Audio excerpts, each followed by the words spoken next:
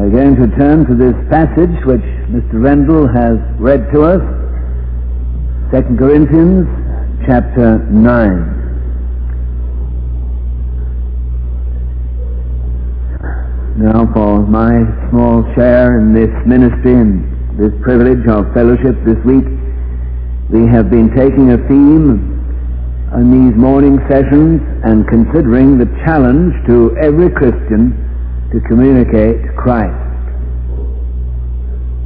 On Monday, we thought about communication. Revival. The revival of the life and power of the Spirit of God in every believer.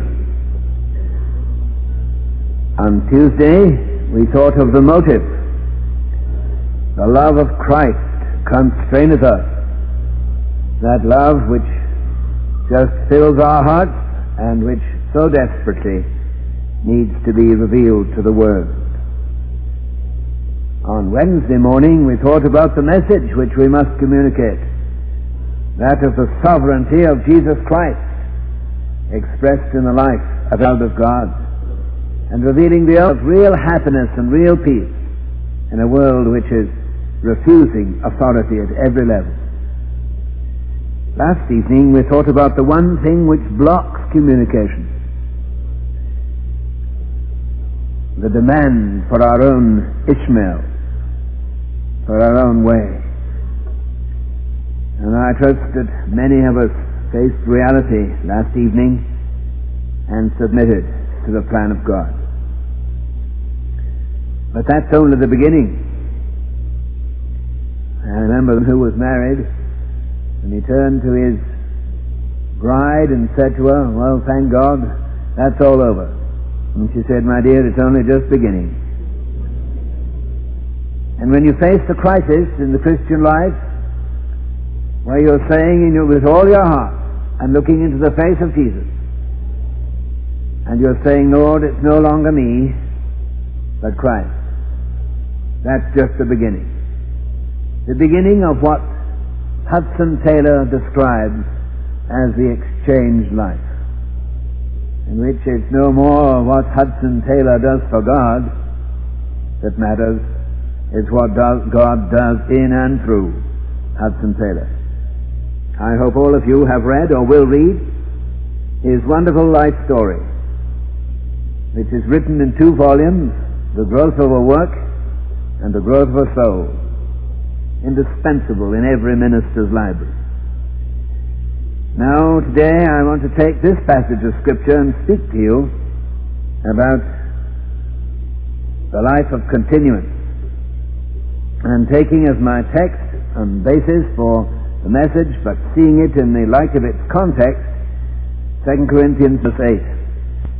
God is able to make all grace abound toward you, that you always, having all sufficiency in all things, may abound unto every good work.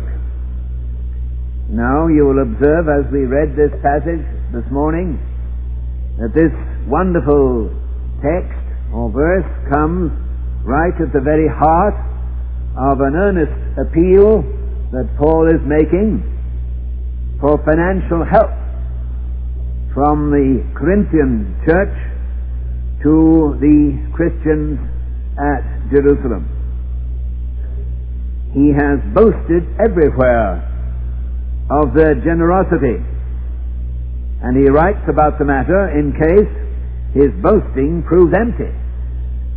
And he writes to the Corinthian church to ensure that their promised contribution would be ready when Titus comes, and not have to be wrung out of them by pressure. And I trust that that will be the experience in our faith promise night and on the Lord's day. God loves a hilarious giver, and each must give as he purposes in his heart. But finance is not the burden of my message. That's secondary. That takes care of itself. Paul is lifting this whole matter of finance into a deep spiritual area and laying down a principle which goes to the very heart of the Christian life. And I want to call it law of supply and demand. That is what this chapter is all about. God's law of supply and demand. And I'll just give you the 3 points that we're going to look at today, and then we'll see the ground along which we're traveling. There is, first of all, here in this verse a provision that is absolutely inexhaustible. A provision that is inexhaustible. God is able to make all grace abound toward you. And that leads to a practice that is inevitable. That you, always having all sufficiency in all things, may abound to every good work. And this all results because of a principle that is inescapable. Verse 6, he which soweth sparingly shall reap sparingly. He which soweth bountifully shall reap bountifully. Now let's just for a minute or two consider this provision that is inexhaustible. The Christian life, in all its varied experiences, is no more and no less than the outflow from the fountain of life, whose source is at the very throne of God. You remember that Jesus said to the woman of Samaria, that drinketh of the water give him shall never thirst. Never thirst. For the water that I shall give him shall be in him, not a well, but a fountain. A fountain of water springing up into everlasting life. Now, bless the Lord, that's his plan for you and his plan for me. An outflow of life that has its source from the throne of God, that comes to us at the moment when we are born afresh. An outflow of life from the great giving of God in Jesus Christ. And you notice how Paul piles on the superlative. God is able to make all grace abound. And that word abound is the same word as is in Matthew 5 and verse 20, where Jesus said, except your righteousness exceed, the word exceed the righteousness of the scribes and Pharisees. God is able to make all grace exceed toward you, in order that you may have all sufficiency. And that word sufficiency is the same word as Paul uses in writing to Timothy in the first epistle and the 6th chapter and the 6th verse, where he says, godliness with contentment is great gain. Contentment, that's the word. So that you may have all content in all things. So you see, friend, when you're living in the plan of God, it takes the pressures off. It takes the heat off. And you have all sufficiency in all things. I may have said to you before, I've got the world's best forgettery. I can't remember. But God's purpose is to make us all like Jesus, and he achieves this by enlargement through pressure. You men in a burning fiery furnace, that's pressure. And in it they meet one like unto the Son of God, that's enlargement. And I don't know about you, but I believe in every Christian life God is constantly putting us through pressure in order that we may find sufficiency. I wonder what God has been putting you through these days. You remember that wonderful verse in 1 Corinthians chapter 10? God will not suffer you to be tempted beyond that you're able to bear, but will, with the temptation, not before it, and not after it, but will with it, with the temptation, provide a way of escape that you may be able to run away. No, I see some shaking of heads. I must have got that wrong. Provide a way of escape that you may be able to bear it. But friend, if God provides a way of escape, what do you want a way of escape for? You don't want to. You want a way of escape only that you might get out of it. Oh no. He will provide a way of escape that you may be able to bear it.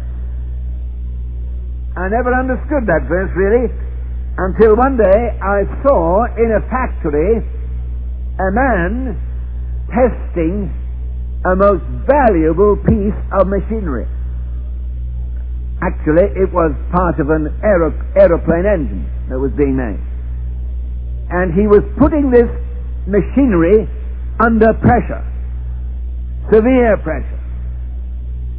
And he had a safety gauge which marked the pressure, the point at which the pressure reached danger.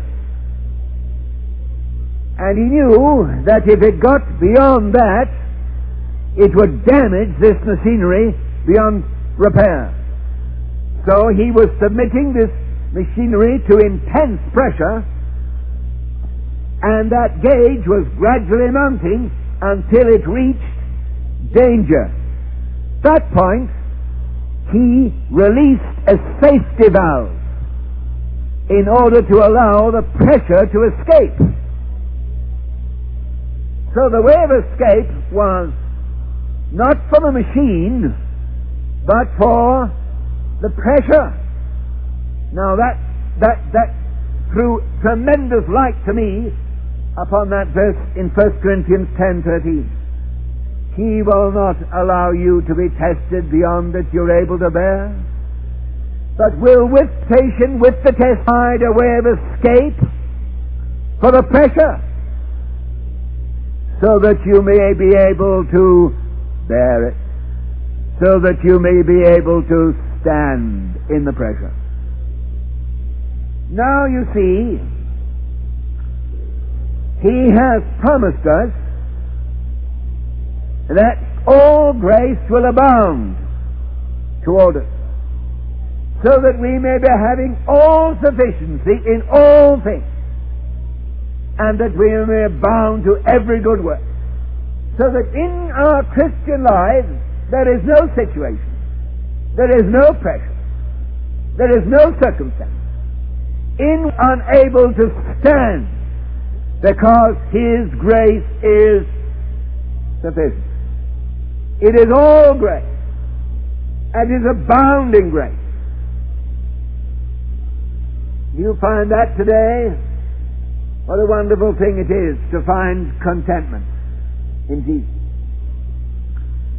What does He mean by grace?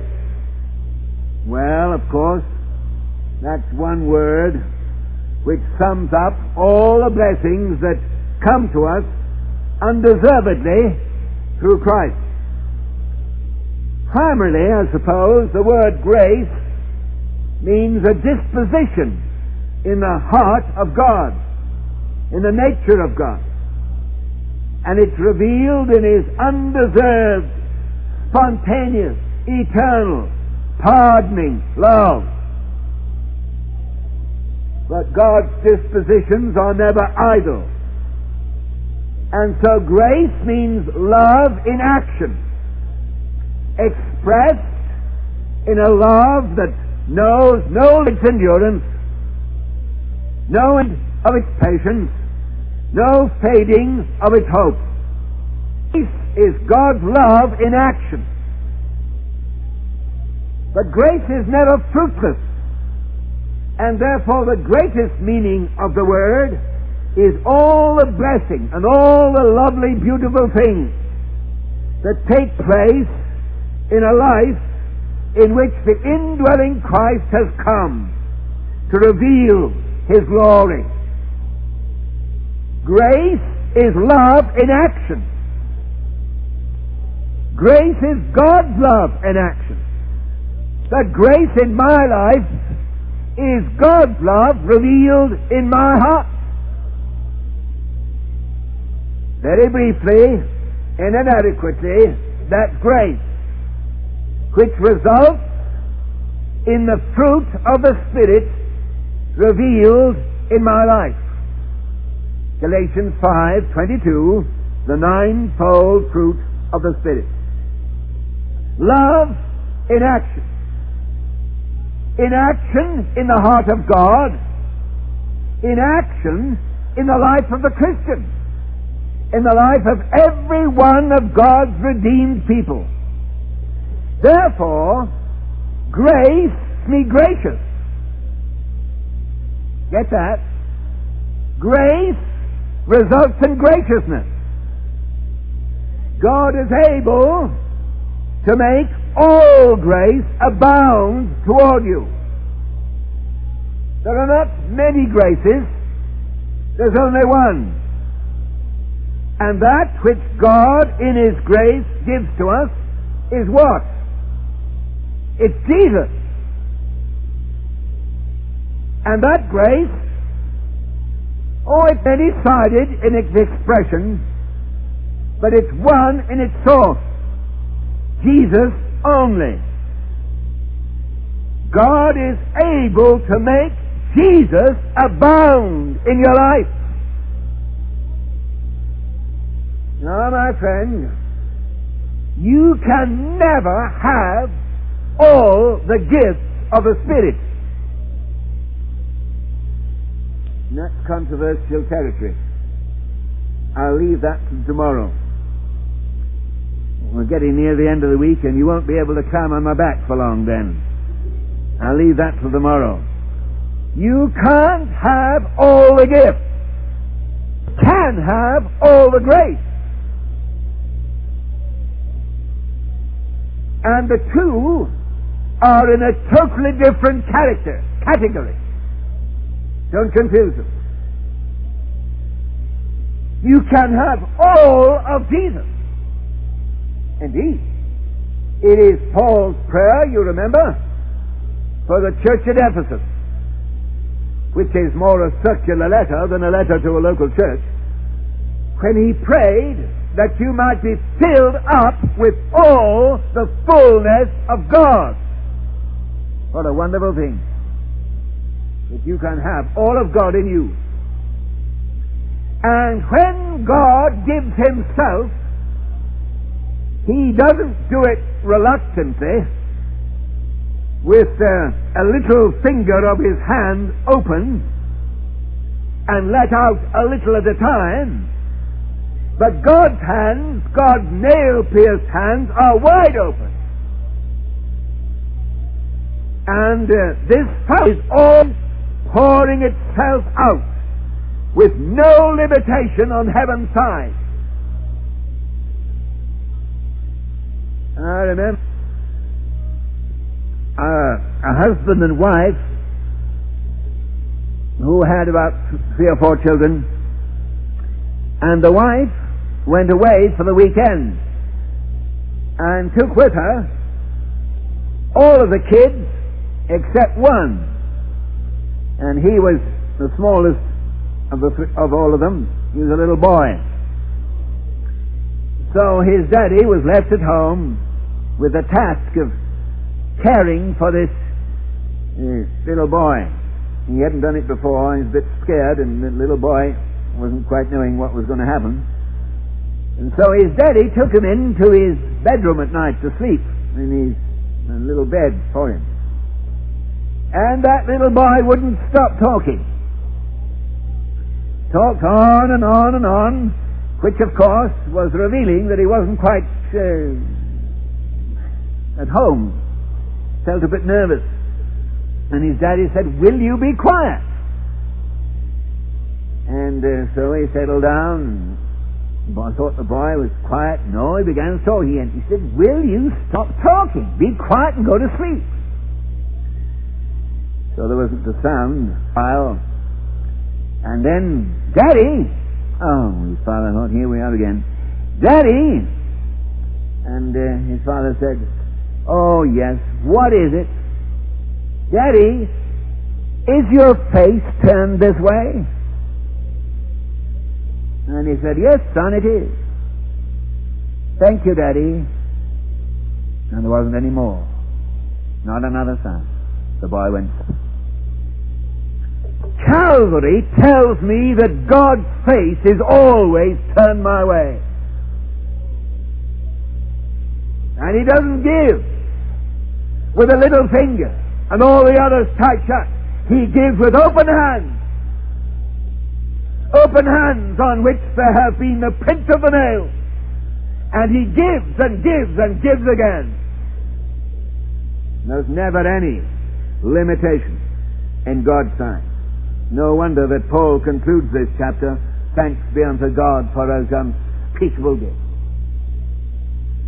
Now, because of this provision that is inexhaustible and never runs out and never runs dry and never grows stale and never is limited and is always coming to us like a fountain that's pouring out from the heart of God, then that must lead to a practice that is inevitable. That you, having all sufficiency in all things, may abound unto every good work. Now you see, the result of this absolutely inexhaustible supply from God, from His side, must lead to the experience of, if I may use the expression, the basin, the receptacle of my life always being full. If God is always giving, I must always be receiving. And that's the thrilling thing about the Christian life. As long as I go on receiving, as long as I go on believing, I go on receiving. And so my life and your life all but to be full. And Christian experience is an ever-increasing capacity for the fullness of God in my heart. That's God's intention for me. As Jesus put it, "He that believeth into me, out of his inner man shall flow a trickle." No. A drop? No. A river? No. A stream? No. Rivers of living water. This spake He of the Holy Spirit, which they that believe on Him should receive. My grace is sufficient for you. I think that's the understatement of history. A masterly divine understatement. Isn't it any more than sufficient? Oh yes, I suppose so. But how much more do I need than sufficiency? Do I need anything more than that? The only place where you have sufficiency is in the heart of God. The only place where you have enough is in Jesus. His grace is always proportioned. I trust that you're enjoying that this morning. Because when I enter into the knowledge that this is always enough for me, it takes all the drudgery out of Christian living and turns it into luxury. Strength for every task. Strength to carry the cross. Courage to bear the sorrow. Patience, the persecution. And all that comes to me out of His fullness in Jesus Christ. You know these words? He addeth more grace when the burdens grow greater. He sendeth the strength when the labors increase. To added affliction He addeth more mercy. To multiplied trials His multiplied peace. It was a great saint, Thomas Fuller, who once prayed, Lord, either lighten the load or strengthen my back. And God will always do one or the other. As thy days, so shall thy strength be. God never put His army into a blundering attack against some powerful enemy only to find that thou art discomforted and beaten. He lays His command upon my life, and then He infuses His power in His own life within me, and always makes my back strong enough to bear every demand He puts upon me. Say, do you know what God expects from you? I'll tell you. Fancy a preacher having the audacity to tell every mummy in a congregation what God expects of them. Oh, but I know, because I know what He expects of me. Shall I tell you one word? What next of your life? Thing. Ready for it? Failure. Got it? Total, absolute, complete, hopeless, out and out failure. He's written you off and me off as an absolute workout. Any comfort to you in that? Say, but God has given to you His Holy Spirit that you need never fail. Not that you cannot fail. Not that you cannot go down. But you need never fail. And I don't know anything which takes the tensions off life as that does. That brings peace to my heart. Whatever situation I may have to face, all through my future life, I have a Savior who is adequate for it all. But without Him, I'll fail every time. Once I try by my own strength to do what God intends to do in me, I'll go down. That's why so many Christians bite the nail, take tranquilizers, drink masses of coffee to try and find peace. Oh, you know, I think it's, you can check on this because I'm not sure, I'm speaking just off the cuff. 1 Chronicles chapter 4, I think about verse 23, there's a little group of people, the descendants of, and they dwelt among hedges and plants. Nothing much glamorous about that. They just did the hard work in an obscure place. And listen, there, it says, there they dwelt with the king for his work. It's wonderful when you dwell with the king for his work. For when you're dwelling with the king, you're dwelling in the area of all the resources that are adequate for every situation. But I tell you, if you start dwelling with the work for the king, That's misery. Which are you doing right now? Eh? Are you dwelling with the work for the king? And you're working like any slave for the sake of God's dear Son? Friend, if you're doing that, the edge of a breakdown. You'll crack, you'll break. You can't do it. You start dwelling with the work for the king, that's misery. Which are you doing right now? Eh? Are you at the work for the king?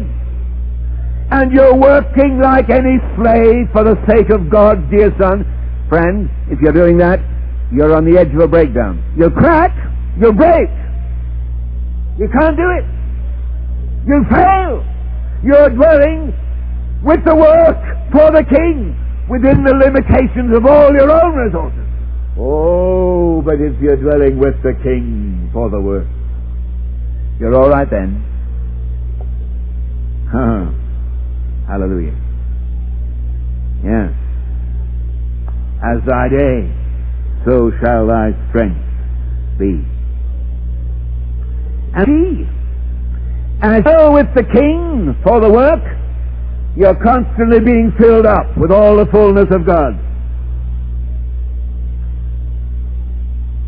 And I tell you, it doesn't matter what happens and what may come to your life, there's never a bundle of affliction that can touch you.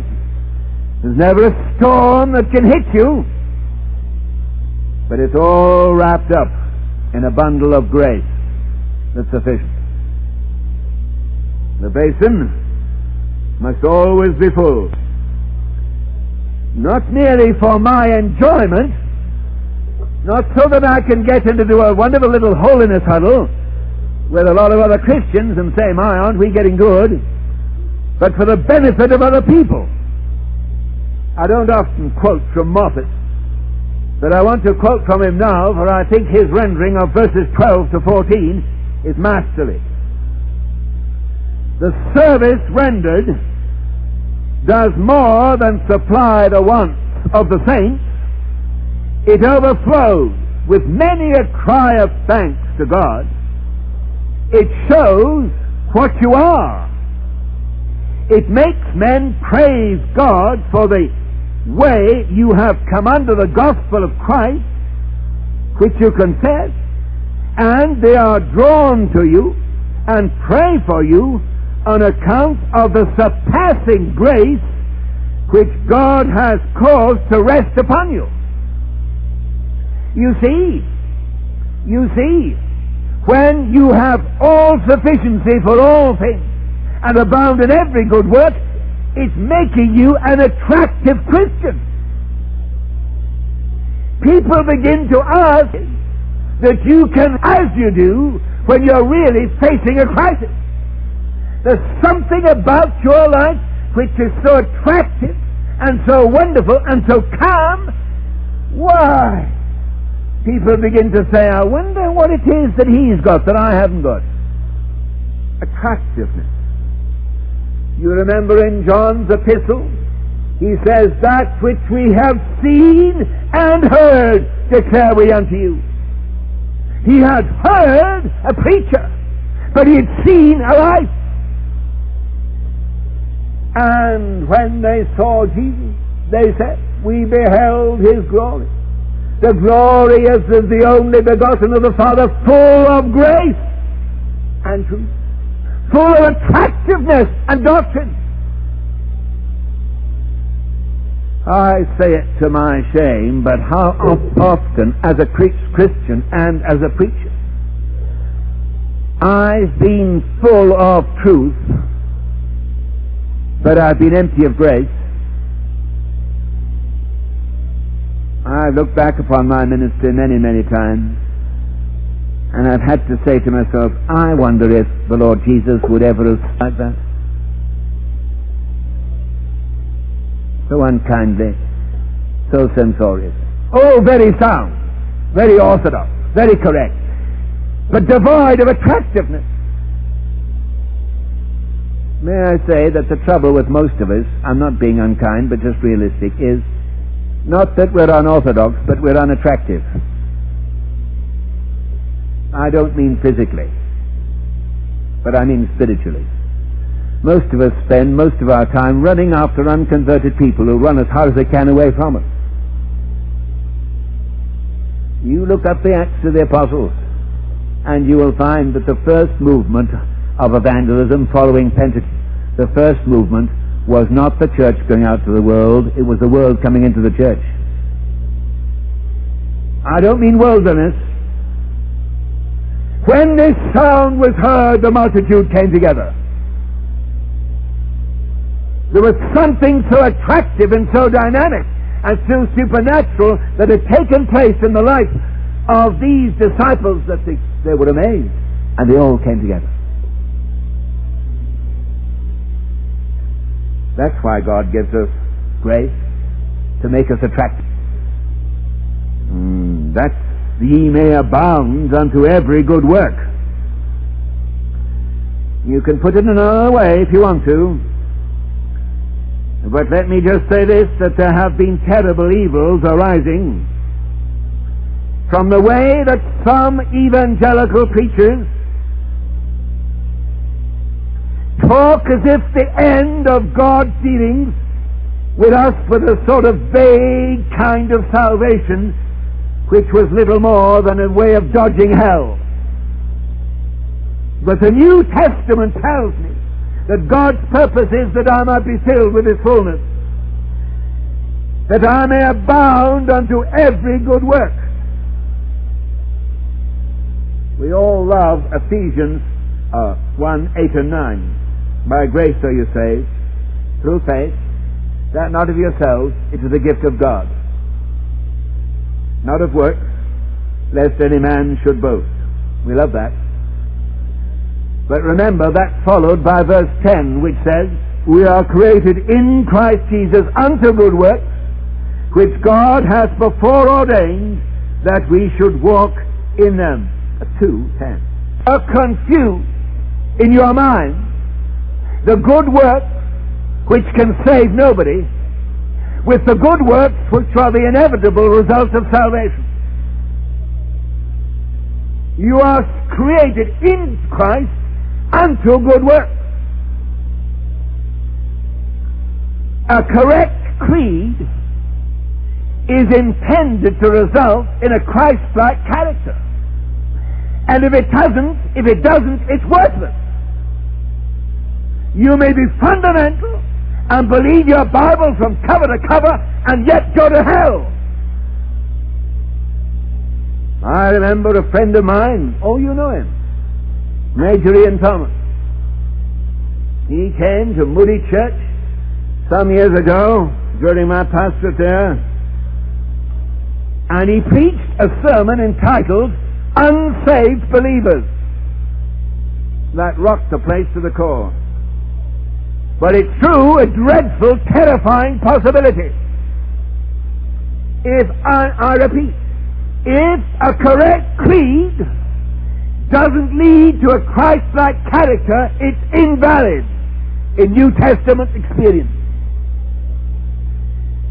And the avalanche of grace that reaches us from the throne of God in Christ is supremely for the reproduction of a character which will make men see our good works and glorify God. And salvation which doesn't issue in that is certainly not authentic. Just think, how could it possibly be that the grace of God in Christ should be in Him and people when He is actually living within them? That's fantastic. Grace, again I repeat, makes us gracious. Now this inexhaustible provision in your life must result in this inevitable practice. Oh, how my heart trembles and my soul is burdened. Even maybe for someone within the sound of my voice this morning whose life is an absolute denial of this principle, who professes to glory in the salvation which is all of grace, who claims to rejoice in forgiveness of sin by grace, and yet whose life is absolutely empty of this very quality of graciousness. To claim to have received the grace of God in forgiveness, and yet fail to display the grace of God in life, is a total contradiction to the New Testament. It reminds me of the elder brother in the parable of the prodigal son. And my friend, allow me to say, if this graciousness was revealed in Christian lives, Christian people wouldn't be so divided as we are. We treat the church a little more kindly. I don't care what a man's label is, if he's Episcopalian or Anglican or Presbyterian or Plymouth or Baptist or anything. Doesn't matter to me about, he may like to fish in that pond, well, God bless him. But if that man has Christ in his heart, he's my brother. And that man deserves my fellowship, and I deserve his. And that's the church, who are all united in life in Christ, and have received from the fountain of grace in God. And therefore, though we may disagree, at least we disagree agreeably, and not so disagreeably that we break fellowship. I tell you, if I started to preach a sermon on the subject of baptism, we'd have a real old time this morning. But I wouldn't do that, you see. If you want a showdown, have it, but on a major issue. Don't major on minors. Reveal in your heart the grace of God, which may disagree with your brother in Christ on all sorts of issues. But for heaven's sake, don't go and form another independent Bible church. We need them like we need a hole in the head. Don't do it! I tell you, the history of half of them doesn't bear examination. It's a split from something else. If you don't believe what I believe, I'm going to start off my own work. Grace doesn't allow that. Grace shows love, understanding. And grace shows the love of Christ in a man's life. Now, the only question remaining this morning that I have time to deal with is just this. If this provision that is inexhaustible leads to a practice that is inept, how is it experienced? Only through a principle that is inescapable. And there is something in this verse which has absolutely shocked me, wakened me, stabbed me awake. Listen. God is able to make all grace abound toward you. It doesn't say He will. It says He's able. And He puts the whole weight of responsibility upon you and me to make His ability an operating reality in my life. God is able, but He puts the responsibility on me to make it real and experienced. And there are conditions.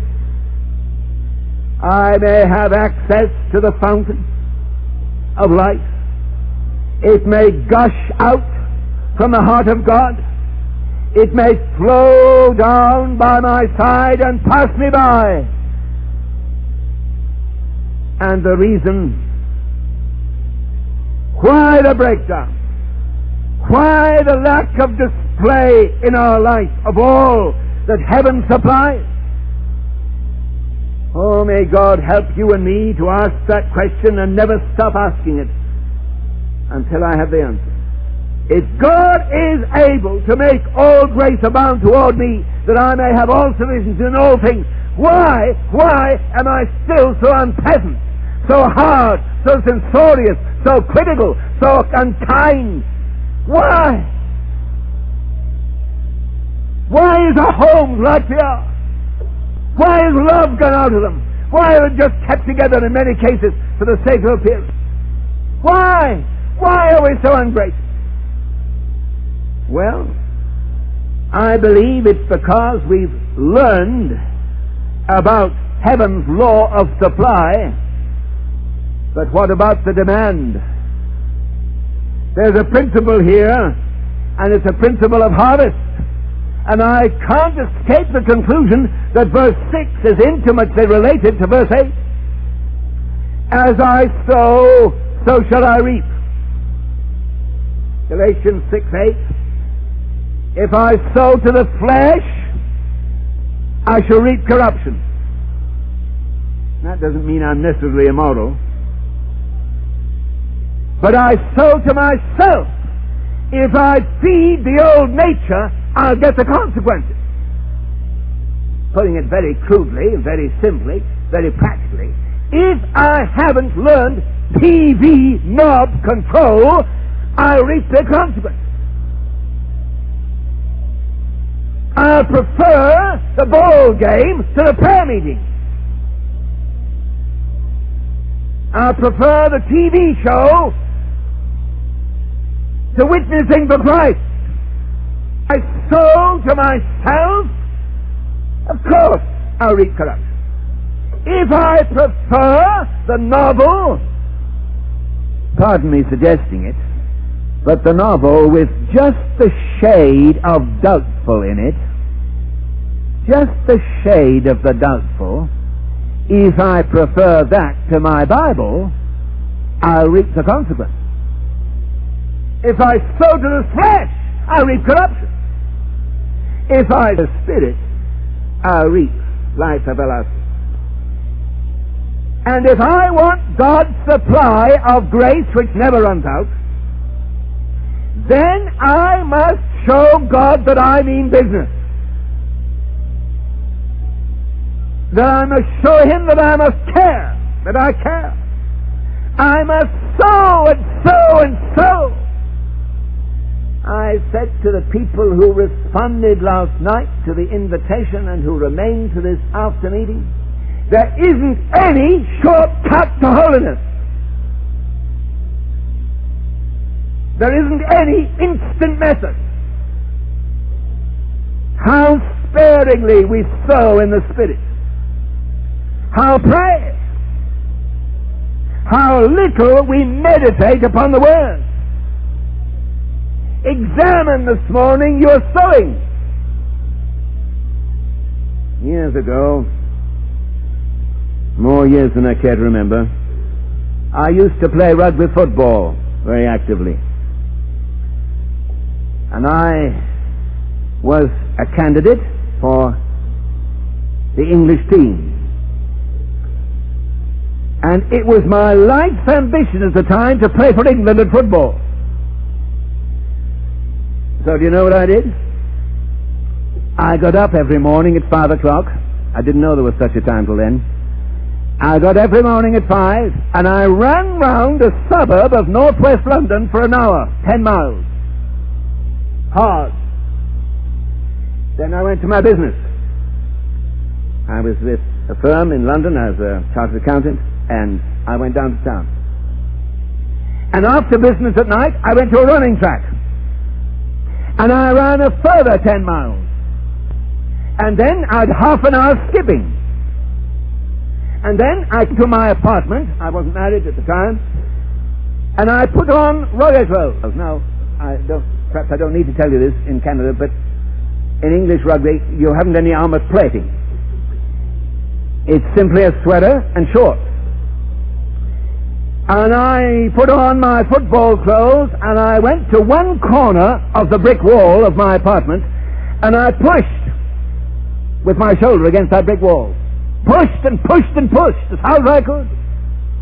And I went to another corner and pushed with his shoulder. Hard! All that went on for perhaps an hour. Nobody saw me, except my landlady, and she thought I was nuts. It didn't matter to me what she thought.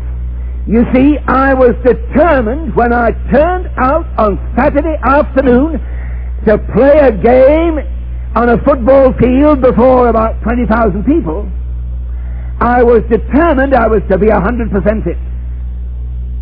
And if anybody hit me and tackled me, they wouldn't want to do it again. They'd hit two shoulders like concrete. And they did. You know, I've never ceased to thank the Lord for those days of training, because they've stood me in tremendous stead physically ever since. You have to care for your body. You know what Paul said about it, mind you, of what he said?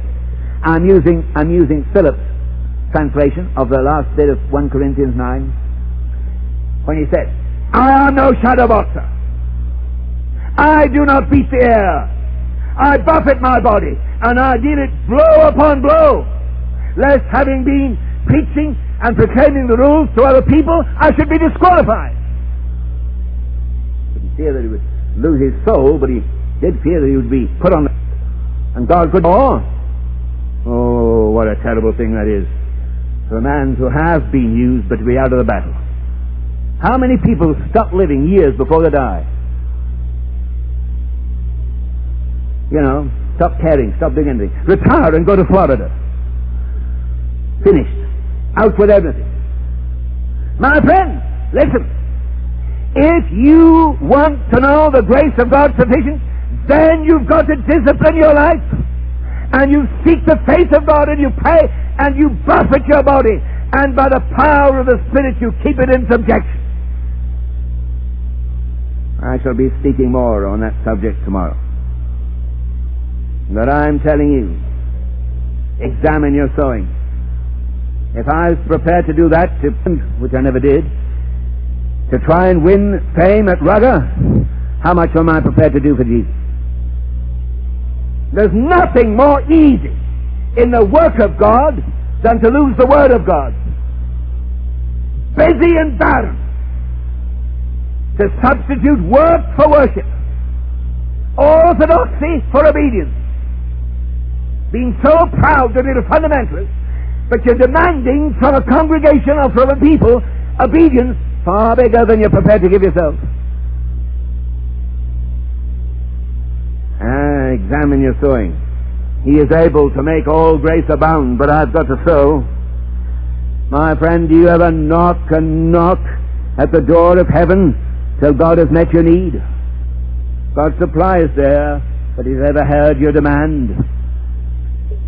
I was reading this morning in my quiet time that lovely verse, that lovely psalm, Psalm 130, the 6th verse of which says, my soul waiteth for thee more than they the morning, yea, more than they that wait for the morning. I thought, yes. You ever have a sleepless night? Not when you can't sleep and you toss and you turn, and you stand up and you sit down, and you get up and you turn the pillow around the other way, and you shift the clothes over you, and you turn this way and that way, then you look out the window and it's still dark, and you said, yes, oh, when's the morning going to come? Is this night ever going to end? Perhaps you never have nights like that. Well, I do. And you long for the morning. Oh, if only this night would end. My soul waiteth for thee more than they that wait for the morning. Yes? Does God hear you demand? Does He hear you ask and ask and ask? And go on asking and show Him that you mean business? They shall seek me and find me when they seek me with all their heart. Oh, He is able. But His supply depends upon my demand.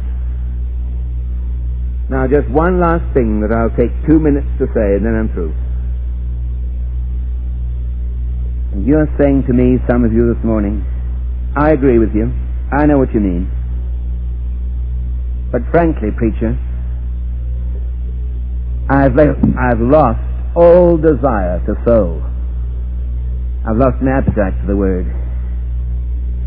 I've no heart concern for others. I just don't like going to prayer. I just don't want my Bible anymore. I've lost all desire for it. I maintain my Scripture Union portion each day and read it 2 verses, and then I pick it up, and that's all. I've found my heart has turned barren and my spirit has turned. And I tell you, if I'm honest with you, you're saying to me, if we're honest, I've got a chip on my shoulder today. I'm serving the Lord with a chip on my shoulder. Terribly difficult to stay in the job He's given me, the work He's given me. I've just turned sour. Can God do anything with a life like that? I tell you He can. And this just gives me more hope than ever as I see in verse 10 that God goes one step further, the extra mile, so to speak. He that ministereth seed to the sower. When I don't want to sow, when I've lost my taste for the Word, when somehow my Bible is dried up and I've turned sour, what can God do for me? I'll tell you. He ministers seed. And that seed is Christ. He knows my heart. He knows our barrenness. He knows our sourness.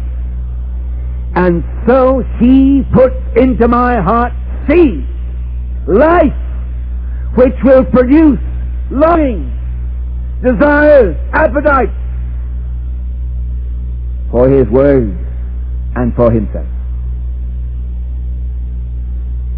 I tell you, there's no one nearer the Lord today. No one nearer being blessed. No one nearer the heart of God than the man who's turned sour and barren, and his heart is cold, knows he isn't right, and he can't get himself right. Well, except a corn of wheat fall into the ground and die, it abides alone. But if it die, it bringeth forth much fruit. He gives Himself continually as the seed in my heart, which will recreate in me the hunger for God. How wonderful is the grace of Jesus. And if you are facing the preacher or facing the Lord more than that, looking to Him, with a sour, barren, cold heart, don't try and pretend that it's not. And don't try and alter it, but come to Him and tell Him all about it. And He'll minister seed. And He'll create in you the longing for Himself. As the psalmist David said,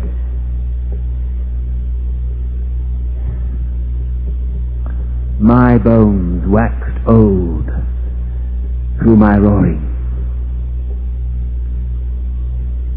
Day and night Thy hand was heavy upon me.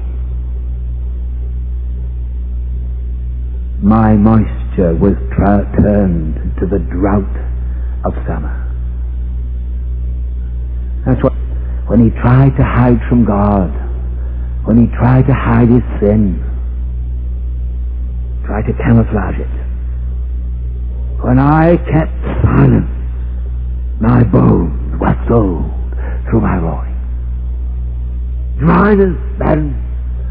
But then, when he spoke, when he met God, when he assessed it, it came to God as he was. How wonderfully he was able to say that God restores and heals and forgives and cleanses. And He can do that for us today because His grace knows no measure. Let's pray.